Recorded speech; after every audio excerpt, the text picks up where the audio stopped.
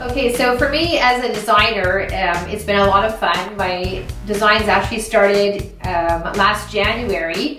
I used to be a fashion photographer and that's all I focused on, and I felt, hey, I turned 50. I wanted to do a little bit of a change in my life, which is why I think this collection is so good for Fashion Art Toronto, because it's about movement and how things change in life. I always had in the back of my mind, I really wanted to do leggings, but I never really got around to doing it. And then I had a shoot with Judith Maria Bradley. If anyone knows her, she's a fun, vibrant personality. And she told me, hey Michelle, you've got to do it. Just follow your dreams, go for it. I got this friend, Michele. She's a photographer. She also does artwork. So I said to her, babe, take that shit and put it on fabric. Now she's doing a fashion show. And from there, I started designing scarves. And you can see this scarf here is from one of my paintings. But then I met this really cool girl here. Hi. Leah Evans, and she's a designer also. We did a shoot together with Monica Schnard, this supermodel of Canada. I was so excited to shoot with her. And Lee was my assistant, and I thought, oh my God, I love this girl, she rocks. So I thought, how great would it be to have her help me do tops for this collection, and maybe some big throws, add a little bit of drama.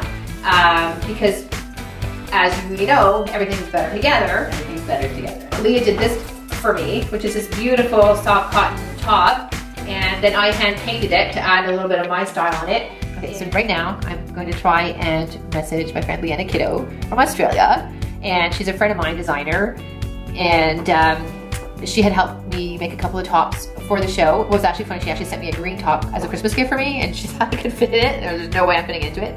So I asked her if I could paint it and then use it as part of the collection, and she said, of course. So I'm gonna try and call her now.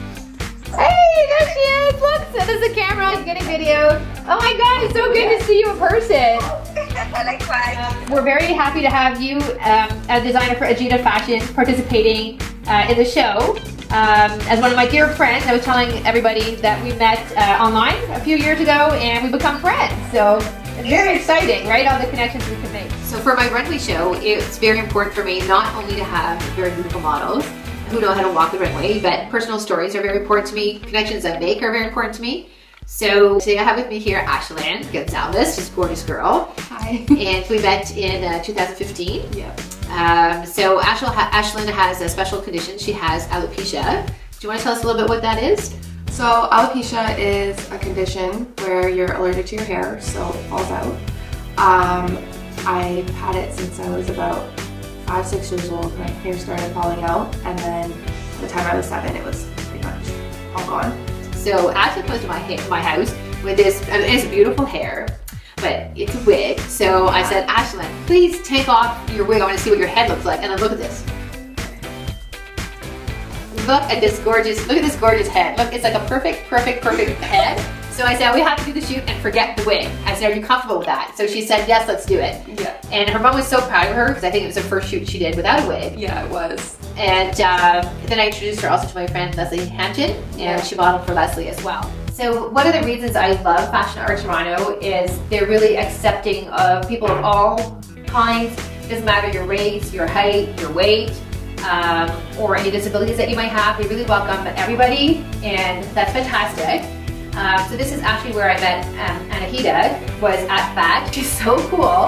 Every single night of FAT, she was dressed according to the theme of that night. So I was like, I have to talk to this girl. So I went to talk to her and I said, oh my God, you so should be a model on the runway. Because I find, especially for a lot of people who are in wheelchairs, some of them think the fashion sense is not for them. They just want to wear practical because it must be hard to get dressed, right?